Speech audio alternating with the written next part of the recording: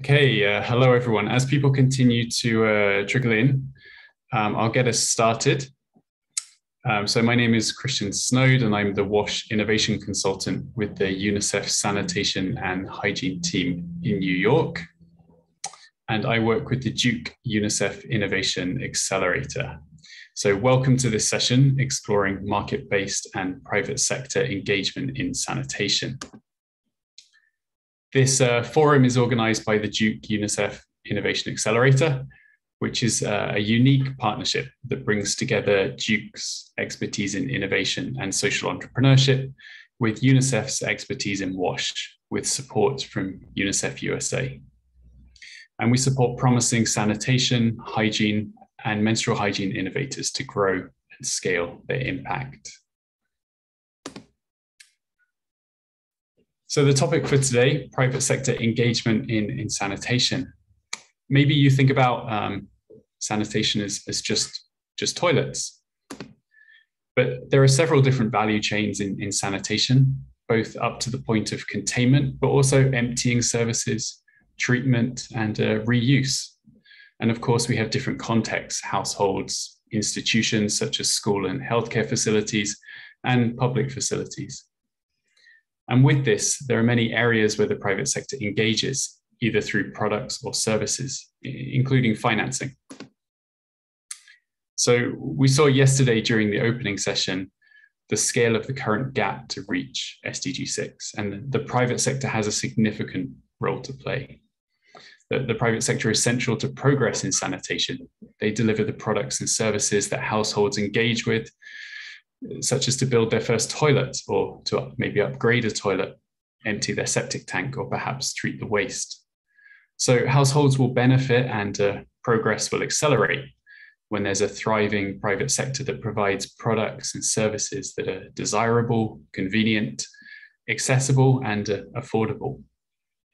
But beyond the products and services, the private sector can also bring new investment and drive forwards increased households' investments in WASH. So we're very fortunate today to have such a great panel, and we're going to hear from some of these inspiring people about how they're driving forwards private sector engagement in sanitation, what brought them into this space, and what the future holds.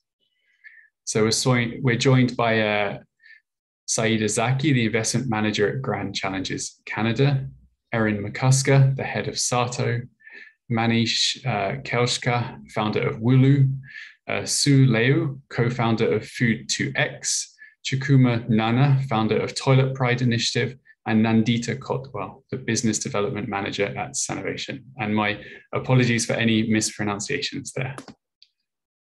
So Erin, let's start with you at the start of the safely managed sanitation chain. SATO has had a huge impact in sanitation through bringing Lixil's expertise in product innovation, marketing, and distribution through the SATO toilets. So, coming from the private sector, what was it that inspired Lixil to engage with this mission to achieve universal sanitation? And what sort of progress have you made so far? Great. Well, thank you so much, Christian, and to the Duke UNICEF Accelerator for having us all today. I think this is, as you said, a critical timing for this discussion, and very happy to be here. When we talk about SATO is a part of Lixil, which is a maker of global housing, water, and toilet technologies. And so faced with the immense challenge that we have in sanitation, Lixil really felt there was an opportunity to bring our expertise and the innovation expertise and the business model expertise that we have to a new customer segment and a new aspect of the challenge. When SATO is, as a business, we really take a consumer-centric innovation approach. And I know there's a whole separate session on this. But for us, that's really critical to understanding how we meet the needs of that first step of the value chain. So how do we get people in the value chain? How do we get people on the sanitation ladder? And you do that by putting those customers at the center. You focus on the customer experience, on the product gaps, and make sure that this is a product that they would want, there's going to be demand for, that it's accessible, there's a supply chain where those products are going to be available, and that it's affordable. So we've really at Lixil started by saying we can bring that business mindset, that toilet innovation into a new challenge. And that has evolved with Sato since our inception to not only just our toilet pan where we started, but now we have several toilet interfaces, we have connection systems, and we've just launched our Sato tap for hand hygiene as a complement. So that kind of focus on the initial access point, driving the demand, getting people into the system has really been our focus and somewhere where we really hope to bring our innovation expertise. And since we've started, we've shipped over 5 million units now to over 41 different countries. And we estimate that that's helped to improve sanitation for about 25 million people. Now, I think as you alluded to, and as we saw, the latest data shows that the old ways of doing things in sort of business as usual is not going to get us to where we need to go. A 4x acceleration is really needed if we want to achieve our global goals in sanitation. And so what we've really been trying to focus on is how do we build those partnerships, not only within a supply chain, so with our manufacturers, with distributors, with community leaders or utilities who are working in these communities to build more sustainable supply chains, but also how do we then focus on partnerships in other aspects of the value chain? So partnering with masons, partnering with pit emptiers, and partnering, as we said, with sort of utilities or the treatment facilities to understand how we can design products that get households, with a toilet, make that easier to empty, but also make sure that we're contributing to the overall ecosystem. And so, I think that for Sato, there's a lot of potential for future innovation in terms of the products that we offer at that first step. But we're also really looking to innovate and expand to make sure that the entire value chain is feasible and that we can start to develop new partnerships and new business models to reach our global goals.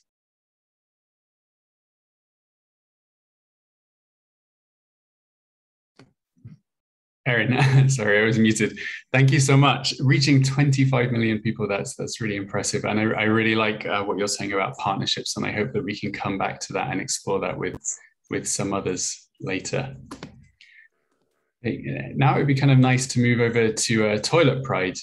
So Toilet Pride's a member of the second Duke UNICEF cohort, and they work in Nigeria to facilitate the market for sanitation. So they connect demand creation activities with convenient supply through working directly with sales agents.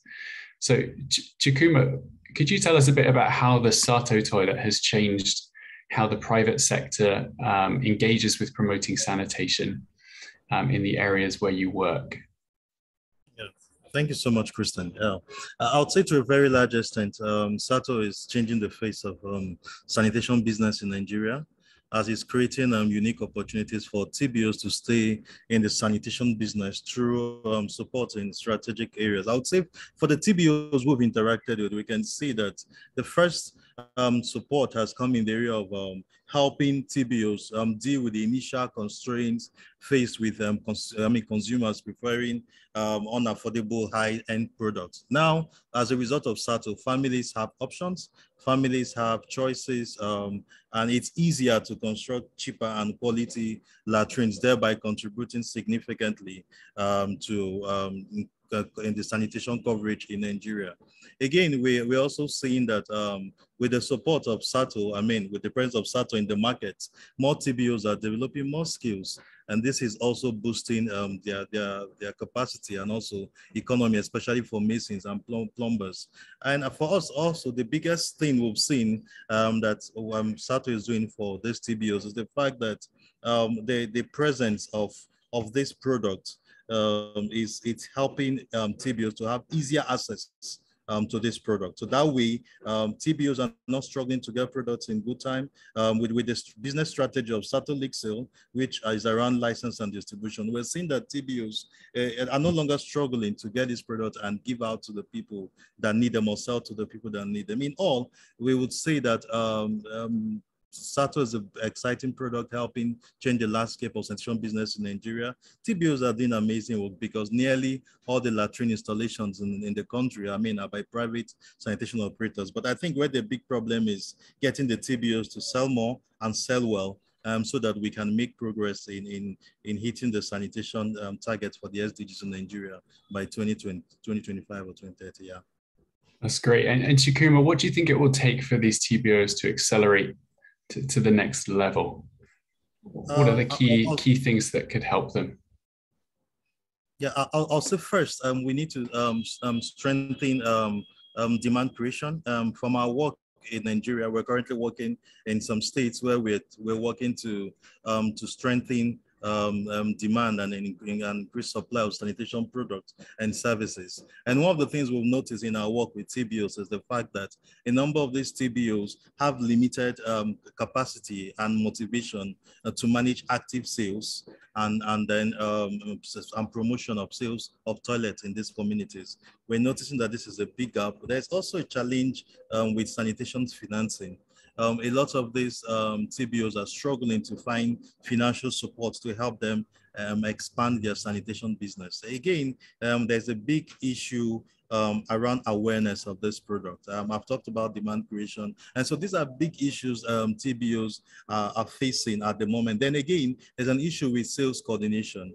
There is almost an absence of sales force for TBOs in Nigeria. So you have a situation where you have more TBOs trying to sell this product themselves, and this has not yielded the desired result. And that is what Toilet Pride is doing right now in Nigeria. We're working to stimulate the market so that we can develop a vibrant marketplace for hygienic businesses, for hygienic sanitation, where businesses who are eager to sell affordable, quality, and accessible sanitation products can also meet with consumers who are equally eager to buy. That way, consumers can find the aspirational product or latrines they want at an affordable rate. And the work has been exciting. The feedback has been good because of our work right now, we're seeing a sales force emerging, especially in Benue, where we're currently working. We're working with 12 TBOs and about 24 sales agents. And gradually, we're beginning to see that if we're able to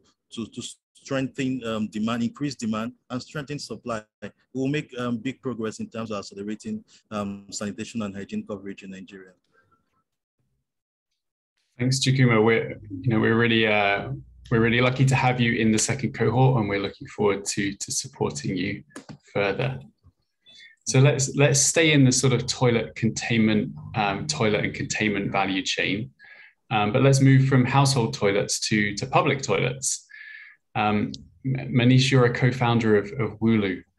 Can you tell us a bit about the Wooloo model and how you're planning to be a leader and financially sustainable public toilet operator? And what inspired you to start Wooloo and to establish a private sector solution to public sanitation? Hello, everyone. Excuse me for my video not working, but I guess I'm audible to everyone. And great to be here. Thank you so much for this opportunity. I belong to a global retail industry, and while working, not only just the workforce in retail, but in India, if you see the working women, most of the activities, whenever it comes to providing public sanitation or hygiene access, we call it actually, most of the activities are done in majority in the in villages or slums or something. Okay, but I think one of the biggest important thing is in the urban scenario, women and kids are left abandoned in terms of because of the non-viability of a public toilet model. They are not maintained, and they're not really hygienic, or probably not viable or not ready to be used by humans. Okay, and this is exactly what we thought in Wooloo. So estimated 150 million women along with kids, okay, they have been deprived of a hygiene access. And when we are trying to address such a large issue, in a country like India or worldwide, erecting physical infrastructure was not really a possible thing. Firstly, obviously, it required a lot of money to erect so many public toilets, reinventing the whole wheel. I guess I think it was important for to solve this issue, technologically, and that's exactly what Wulu, the seed of Wulu, the inspiration about Wulu, as I said, it happened when, I mean, I always say this, that the agony of a woman's problem can be felt only by a man only when he becomes a father of one. And this is exactly what happened in our case. When my daughter was growing, we realized the importance of a public sanitation process, and this is, I mean, a facility. Coming back to Wulu, I mean, over 2 years, it took us to create a model, which is, in a simple word, it is more like a Airbnb of toilets. So, the idea was that, I mean, my vision is that every 100 square meter, a lady should be able to locate a toilet, because the calamity or a disaster can happen. It will never happen looking at toilet closer. Maybe it's a period, a pad, changing a pad, changing a diaper, feeding a baby, or waiting. I mean, there are a lot of occasions this lady needs this kind of facility. And this is exactly what Wulu did. Wulu aggregates and segregates and certify washrooms in restaurants, A-grade restaurants. And one of the biggest property Wulu has created in association with Toilet Board Coalition is world's first hygiene certification program. And this is something extremely important. And with certification, we ensure that the facilities are safe and hygienic for any lady and any child to be used. Now, that as a result of this business, and this is completely digital and technology driven. So as a result of that, we can easily serve 1 million women and kids in Mumbai with 1,200 certified washrooms across the geography of Mumbai. Now, with the same thing, now we are going ahead with 35,000 washrooms certified and geotagged in 100 cities of India. This is exactly the way we will be able to solve a big issue of hygiene, not only for the, for Indian citizens, but of course foreign nationals who come in the country and always face a problem of hygiene access. Wulu is a subscription model. Okay, we charge as low as $5 annually for a subscription. I mean, in an Indian context, it's a rupee a day, 1 rupee a day for safe and hygienic washroom. To make Wulu more viable, my 20 years of experience along with my co-founders, we used a reward point mechanism, which we are rewarding consumers, especially women, to use the washroom and gain reward points, and that can be redeemed against solving the second problem, which is adaptation of hygiene products in India. It's extremely low on a global platform. So this is exactly Wulu is all about, and Wulu is out there to change the entire hygiene access scenario in India. And I mean, this is exactly what we call it as hygiene dignity for every woman and a child in the country. And that's how Wulu is all about. Wulu is crossing boundaries and going across world, because all over world, whenever people are traveling, they need to locate a washroom. So Wulu is a loo discovery platform. And that's, in a nutshell, Wulu is all about. Thank you, Manish, for sharing that. I thought it was, particularly interesting. We often think about government leading the role in terms of regulation and standards to improve quality. So I find it's really interesting to see how, as a private sector enterprise, you're using, you're trying to do the same through putting forwards kind of using those standards and using those metrics for a clean toilet to try and sort of incentivize progress, which I think is really interesting. Yeah. Just to add one more thing, we use a lot of technology and IoT devices in each of these washrooms to detect stink and ensuring that, okay, their hygiene standard is always been up to the mark, or any facility which breaches this whole hygiene standard, they are automatically offloaded from the Wulu list and they will not be visible or offered to the consumer. So I'm sure probably down the line, 5 years, there is no going to be, I mean, we are expecting around 250,000 Wulu hosts serving the entire nation, and there is no dearth of a washroom available. Thanks, Manish. So let's move over from toilets and containment to the value chain of waste treatment and reuse. So Nandita, Sanitation was set up as a private company with a mission to accelerate safely managed sanitation in secondary cities. Why do you think private sector investment in waste treatment and reuse is important, and what sort of unique value can organizations like Sanitation bring?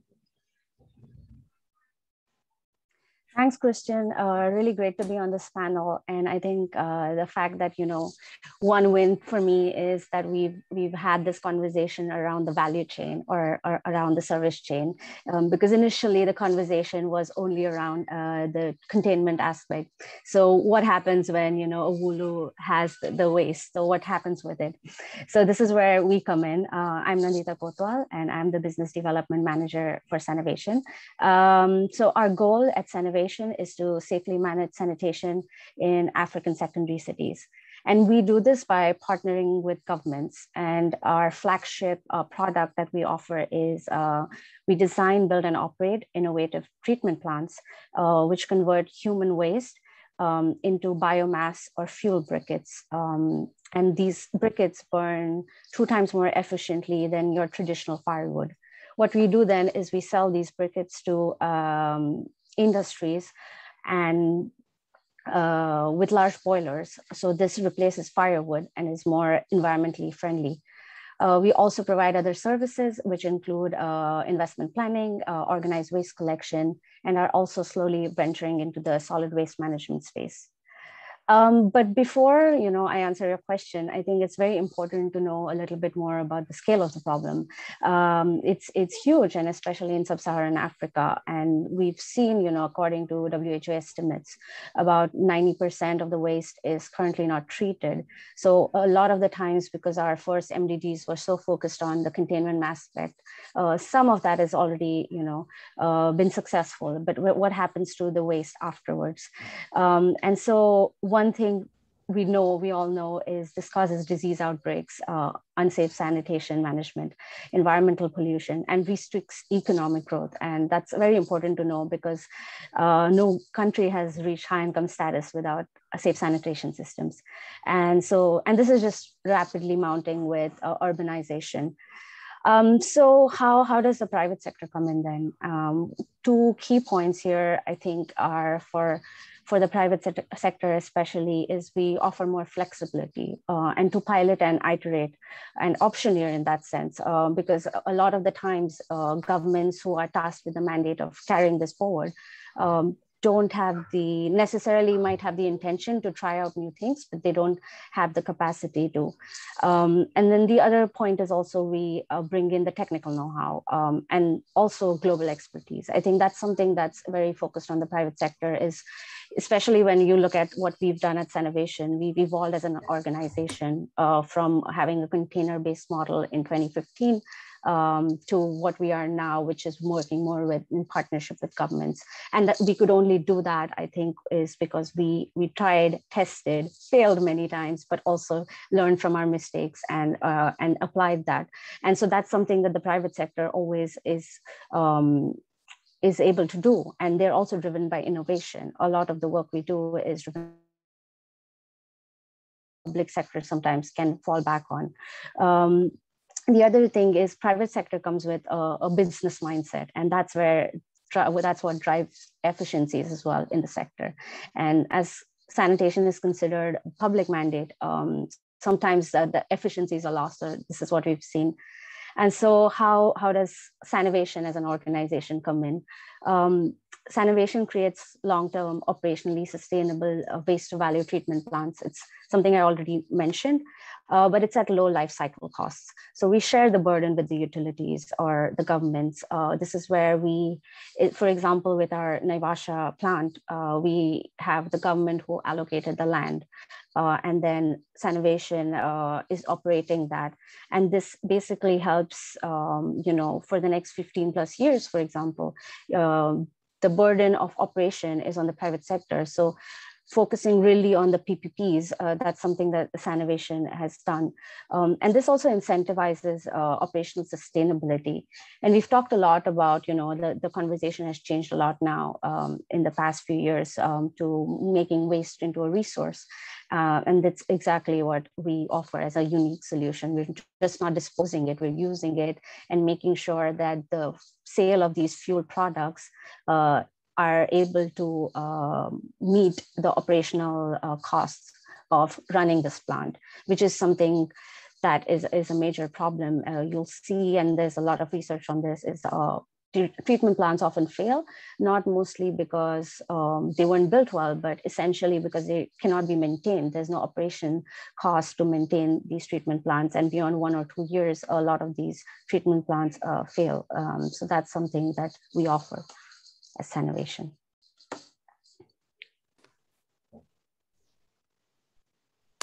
Thanks, Nandita, for sharing that, and also for highlighting the role of partnerships and PPP in your model.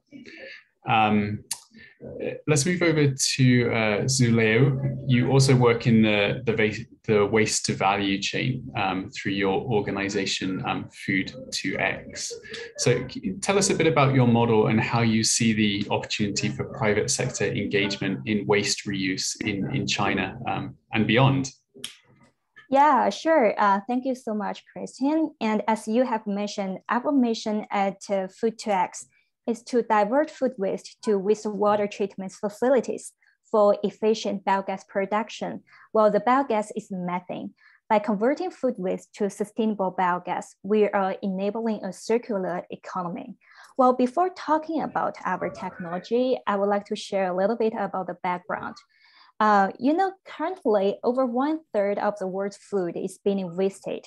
And among this, over 30% come from restaurants. So most of the time, how we deal with the food waste, we deliver it to landfill and we bury them. Well, during the routine process of food waste, there will be unregulated methane produced.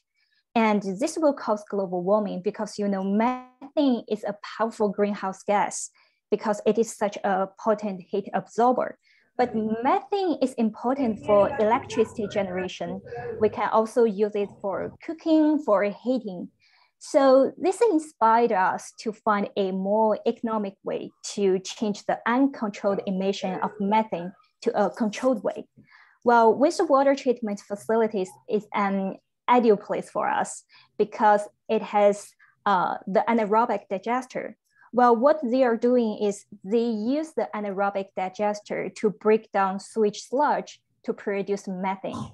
Well, what we are doing is we add food waste to the anaerobic digester and we mix the food waste with sewage sludge to produce methane. Well, the methane produced is around 3 times more than the one just produced by sewage sludge. So this way we can create additional revenue streams and also we can mitigate climate change. Back to your second question about the opportunity for private sector engagement in waste reuse. Well, I heard a lot of innovative solutions existed in private sector, like plastic reuse and waste carbon dioxide conversion. Well, one of the challenges is many of them, they operate in a small scale as a proof of concept. So we need to build a mechanism to help scale up these solutions to much greater scale. As Nandita has also mentioned, to scale up, well, to achieve this, we need the nexus of technology business and policy support. We also need to establish an efficient partnership between the startup community and industries with existing infrastructure. So in this way, we can enable near-term upskilling more efficiently. Yeah, thank you. Thanks. Those are some really good points, and also I hope we will come back to those. So thanks a lot for sharing. Syeda, welcome. Grand Challenges Canada has funded more than 1,000 innovations. Based on the website, of which more than 100 have been in WASH across both NGOs and also some social enterprises. In fact, looking at your list of who you funded, Grand Challenges Canada has provided sort of transformative funding to most of the well-known WASH innovations and organizations. So you've really played a key role in these ones which are familiar to us in the sector.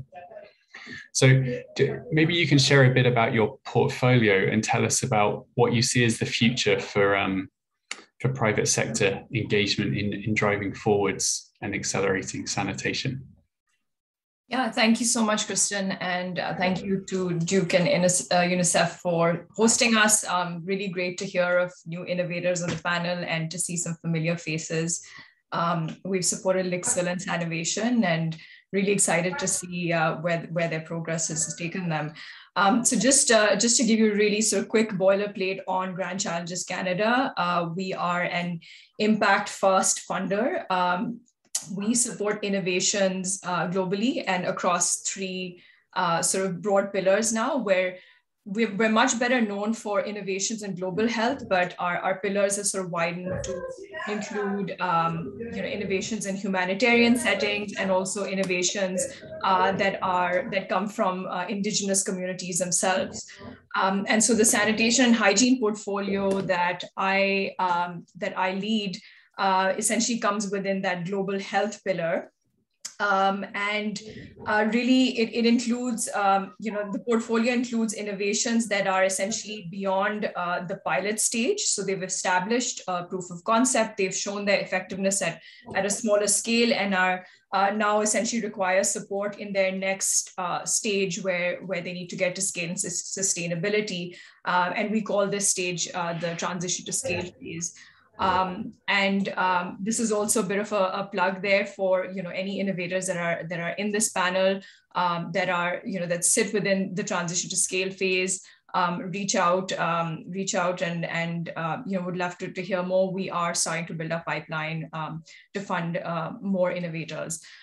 So Grand Challenges Canada, we've, within the sanitation hygiene portfolio, we have strategically chosen to fund sanitation innovations that are applicable in urban contexts, because that's where we feel that our, the amount of funding that we provide and the kind of non-funding support that we provide can really add the greatest value. Right now, the portfolio focuses, on sort of three different dimensions. In terms of, services for households, we're really excited about the prospects of container-based sanitation. We have funded many of the more prominent players in container-based sanitation. At the municipal level, we are funding innovators like Sanitation, providing waste value solutions. And then at the community levels, we're essentially supporting solutions such as pay-per-use public toilets and hand hygiene solutions. So in terms of where we see the future of private sector engagement, GCC's experience in supporting private sector solutions towards scale and sustainability has really shown us the private sector plays a critical role in three areas. I believe the first is in stimulating demand for services, so creating markets and creating demand that previously likely did not exist in those contexts. The second is in creating higher standards of service delivery that is desirable for customers, like in the case of the SATO PAN. The quality and the desirability of the product is really, really key for uptake. And the third is in essentially creating possibilities and models for government to engage with these private sector actors in public-private partnerships, as an example. And this is really, PPPs are essentially a sort of a North Star for many of our innovators that they want to get to, because they can't do this on their own indefinitely forever. It's GCC. I think we've, through our learnings and through the challenges that we've seen a lot of these innovators go through, we've really, come to acknowledge that the private sector plays an extremely important role, but is not the be all and end all, and has to be a sort of, has to be part of like a suite of solutions that get to, what we call citywide inclusive sanitation. In the case of urban context, it has to be, it is an important part of the solution, but it is not the entire solution. And so it really needs to be part of like an integrated and coordinated approach to providing sanitation in order to reach universal access. Syeda, that was great. Some really good insights there. I've seen some questions in the box.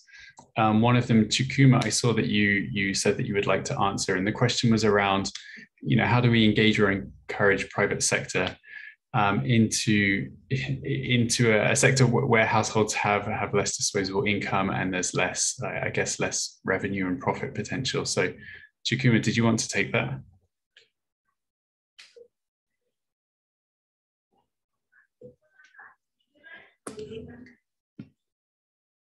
Or would anyone else like to take that? Okay. So if not, perhaps I'll put another question to all of you. So if you want, you could all turn your videos on. And I think that the interesting theme coming out around how can we encourage more private sector engagement? And what types of partnerships or collaborations would really accelerate progress? What sort of changes do you think need to happen to take that to the next level? So I'll put that out to anyone that wants to take it. Manish, you have your hand up. Yeah, when it comes to private sector, okay, and then moving on to the funds or VC, because majority, I think one of the biggest challenge which I faced last 2 years is actually when it comes to VC or funding, okay, either it's a fintech or a edtech, that's exactly. But I think we need to create the awareness on the santech, I call it, as sanitation technology or sanitation sector. I mean, India is pitched to be a $62 billion industry when it comes to hygiene and sanitation. But somehow there is a lack of awareness in terms of investor community. I would really like, if we collectively, we can create this awareness in terms of, on a national and a global platform, that this is the future of the entire thing. I mean, I believe, and at Wulu, we believe that a nation can progress only when we can empower women with their hygiene dignity or something like this, or kids, we can take care of the next generation for their, a basic sanitation needs. I think this is something which I bring. I mean, I wish to appeal from this platform globally, that investors needs to look at this as a newer sector, which is larger, and there is a great opportunity to get multiple access in terms of their investment, apart from a social impact and changing the way people are living their lives. Erin, over to you. Yeah, I would agree with Manish, and I think from some of the work we've done together in the Toilet Board Coalition, I think that education of the investors and education of the business case for investing in sanitation is a really important piece. It's one that falls to not only the small entrepreneurs, but I think also to the investors and to the public sector utilities and government partners. The Sanitation example was a great version of that. What is the information you need? What are the metrics and what are the business potential elements that we need to answer for you to show that investment in sanitation has impact and has this tremendous value? I think the other piece is really to think about how do we make this work for all aspects of the value chain. So Sato, for example, we currently predominantly use a license model where we're working with our manufacturing partners, licensing them the technology to produce, but then we are partners together in the demand generation and the market activation. So raising awareness of not only the risks of poor sanitation, but that there is a solution available. There is an alternative available. And I think sometimes that consumer awareness of not knowing that there is a solution available to them as a household, as a community, as a business owner, I think in some of these other options, that's a big hurdle to overcome. And so how can we all work together to raise that awareness, to promote solutions that are available and potentially new business models that are available in these communities will help to make more of the sanitation systems more inclusive, and we'll be able to reach those underserved populations. One final thing I'll say is that we do see substantially increased traction where there are these government sanitation campaigns. You have Swachh Bharat, you have Clean Nigeria, you have the National Sanitation Campaign in Tanzania. Bangladesh, for example, had huge government support and advocacy for toilets. And those are some of the markets where we see that really strong traction for toilet construction, for toilet use, and consumer acceptance of these solutions. So, really in terms of partnerships coming together, not only on the financing side, and I think the point about O&M is really critical, but also I think on just awareness of solutions and getting people to think outside of traditional flush toilets and sewers as being, it's not the gold standard. It's really just one option, and it may not be the best option or the most effective option for that household or community. So I think those are areas where we can all come together and really help drive some acceptance and I think acceleration of the uptake of some of these sanitation models. Thanks, Erin. Some really good points there, particularly like the reference to the large government programs. Aligns well with the work that UNICEF's doing on working closely with governments to promote national sanitation programs. Syeda, let's go over to you. Yeah, so I'd love to just riff off, a point that Erin made around, around KPIs and really enabling, innovation in these models to become more efficient. I think from a funder perspective, it's really, really important that we provide flexible support that enables, these private sector models to become more efficient, more cost effective, and enables them to invest in systems, technology systems as an example, that will allow them to then scale. But also to, for these, innovators to essentially invest in government engagement that enables them to bring along the government from the start of the journey, getting their buy-in, as opposed to, trying to create the silver bullet solution in the hopes that it will eventually, get the attention of the government maybe 5 years down the line.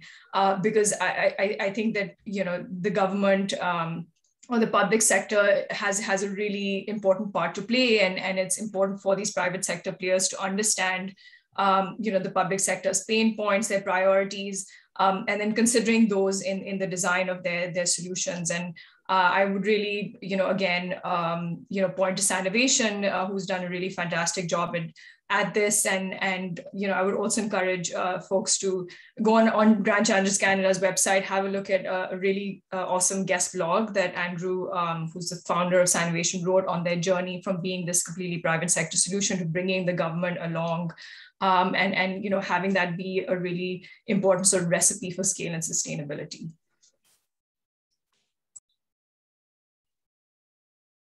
That's great, Syeda. And Nandita, I'll pass to you. Yeah, I think Syeda is doing my job for me and answering the questions exactly as I would have in some ways. But no, just reiterating what Syeda said and Erin said as well, is we are also looking at, we think that PPPs, are a very important part of the work we do. And one of the ways we're looking at this is through potentially having something like a design, build, operate contract. And so what we've seen so far is it's very difficult for us to have go into the sector. And Syeda said this really well, is that, private sector is a very important part of the sector, but ultimately it's part of an equation. It's not the equation. So it's very important for us to, how does the government help us, or how can governments help incentivize the private sector to do their job well. And so this is where we see, like easy processes in terms of procurement planning.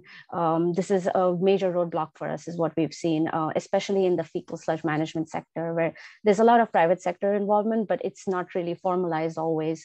There's no set guidelines, there's no set processes. So this is something we see at the national level, at the local level as well, having some of these standardized procedures.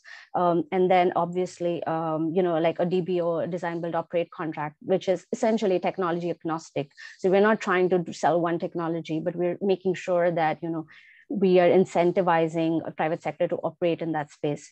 The other point, one quick point here, is also this, making sure that there are incentives and probably subsidies in terms of reuse. When you look at reuse, if something like firewood is available for free, then how does someone like a company come in and sell that to low-income households? It's really difficult to go into that space if something is available freely. So incentives from the government on reuse are very, very essential on our part as well. Thanks.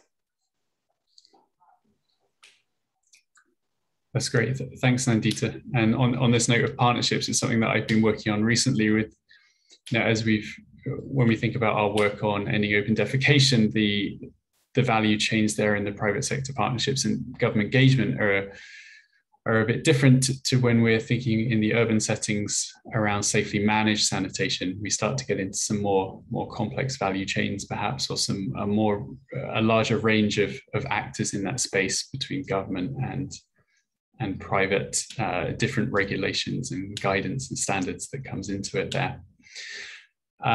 So you had your hand up.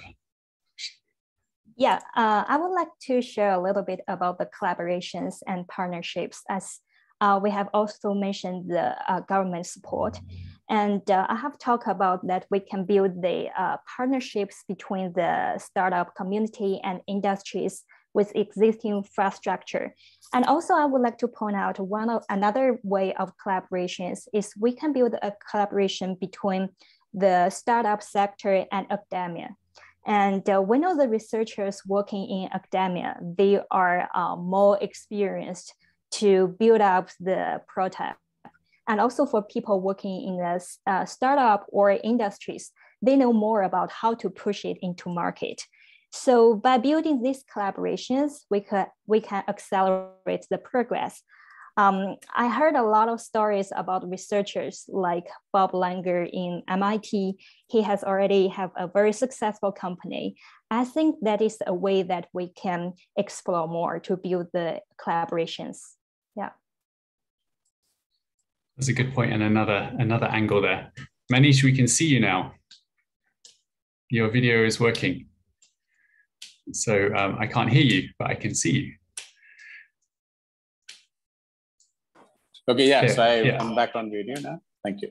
Great. Perhaps I could come to you then in terms of, for the Wulu model, like what type of partnerships would it take for you to scale and accelerate within India and beyond? See, I think one of the biggest property Wulu has built is about certification.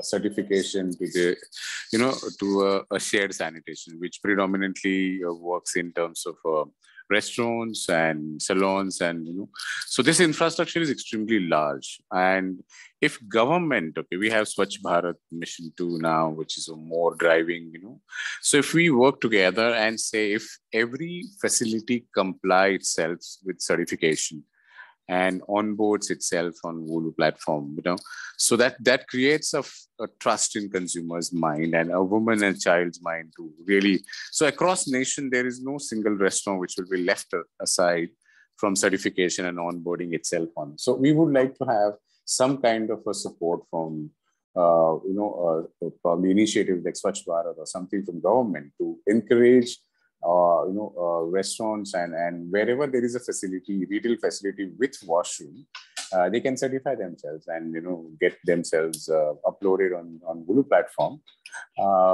With that, our wish list is to offer Wulu free of cost to consumers. That's exactly our goal is. With government partnerships and with government support, I think Wulu can achieve that kind of this is exactly what we look forward. Thanks, Manish. And perhaps to you, Erin, because with Sato, partnerships have played a key role, and you've mentioned some of that already. What have been the partnerships that have been critical for you to get this far, and what sort of partnerships are you looking to in the future? Yeah, absolutely. As you said, I mean, Sato really wouldn't exist without our partnerships, and those are at virtually every level of our business. So I touched on, our most critical partnership is that with our manufacturing and distribution partners, and that's part of our make, sell, use model, which is identifying local or regional manufacturers that serve communities, have plastics manufacturing expertise. And then we go in and partner with them through that license model to build their capacity, supply the mold, and then ensure that the production of the product is done in a local and regional way. And there's a variety of trade and barriers that help us to resolve through that model. But importantly then, that distribution and retail network that may be part of that manufacturer, may be part of our partnerships approach, is really about then getting into the rural, the peri-urban communities that are where the biggest unmet need is for our Sato products. And so those types of retail and distribution partnerships are also incredibly critical for us getting the products, making them available. Similarly, we work with multiple NGOs. We work with donor-funded projects on demand activation, market awareness, building capacity of masons, and those who may influence household choices and actually install the toilets. And so we collaborate with masons in terms of training. We work with NGOs and other community leaders and community organizations, again, to just raise that awareness of a solution being available, what a solution like Sato can do for the health of their family, for dignity, for access. And so, those kind of true supply chain partnerships, demand market activation partnerships are essential. We also find our partnerships with GCC, with UNICEF. We have an MOU and an emerging partnership with USAID that we're really excited to help scale up, as well as with JICA and other major partners. And these are about helping to reinforce the focus on market-based sanitation. So really identifying at a systems level, what are those barriers for sanitation supply chains, whether that's moving products around, whether that's missing service operators in the value chain. I think standards were one that Manish has referred to as well.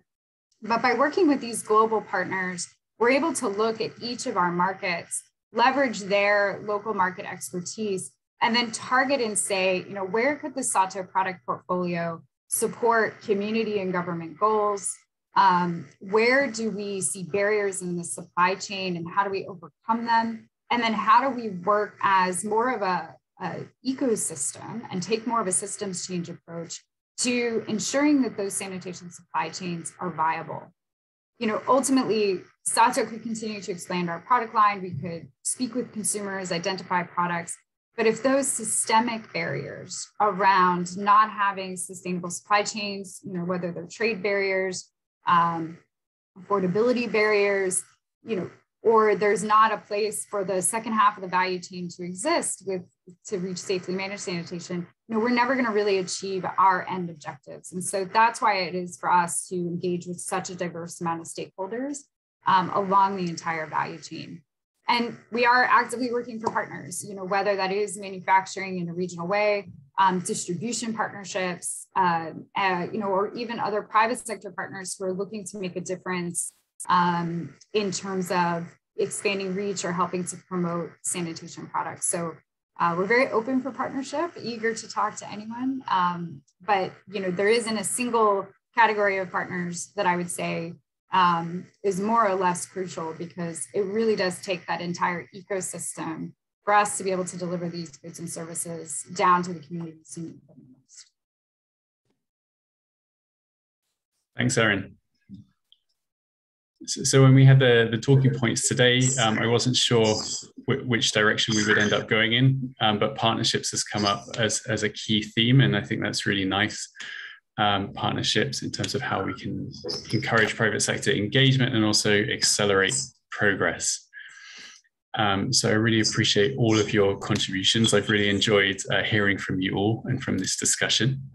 For anyone interested to explore this topic further, this recording will be shared out along with some resources. This session is the last in the day and late for many of our country offices further east, but this recording will be published and made available to everyone. So thank you to all of our excellent speakers that joined us today. Tomorrow we have more sessions and in the rest of the week. So I'd encourage you to go to the virtual forum website to have a look at those and to sign up. And I see that Madison has just put the link for that in the chat. So on that note, thank you so much, everybody, for joining us today. Thank you so much. Syeda, would you like to put some closing remarks? Oh, sorry, I was just going to send out a thumbs up to say thank you so much for hosting us and for having this important conversation. It's great to hear about these new solutions that are newer to me. I hope if there's, again, anyone in the audience who's interested in support, do reach out. Share my, so that's not a closing remark, this is a bit of a shameless plug, but I think it's important for funders to put their hands out there and say we support you and we're looking to continue doing so. Thanks a lot, Syeda, and thank you everyone, and sorry for my webcam change about 10 minutes ago. I look sick now, but actually it was just a technical challenge. Thanks. Thank you everybody. We'll be in touch. Thank you. Bye. Thank you so much. Yeah. Bye. Thank you.